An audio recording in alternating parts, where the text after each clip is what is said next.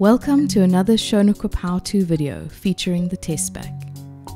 Be sure to check out our other videos in the series.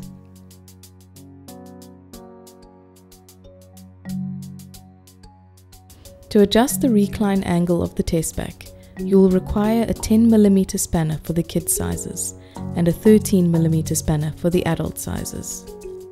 The Tess Back can also be moved forward or backward in relation to the back post by undoing 4 bolts on the slotted brackets located behind the backrest. The recline angle, as well as a forward or backward position, can be adjusted with the same bolts.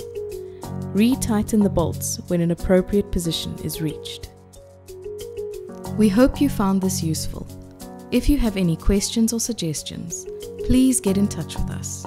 We're always looking for new ways to improve what we do.